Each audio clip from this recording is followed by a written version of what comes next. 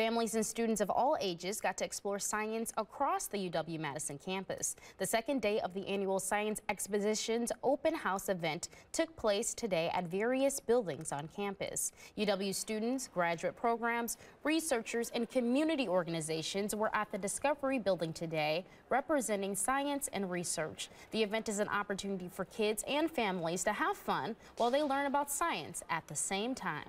Yeah, it's really fun to see the excitement that the kids have when they're getting to, be a scientist and be curious about the world around them, and they're putting on their gloves and they're doing science and they're learning and just having a wonderful day with their families and exploring campus.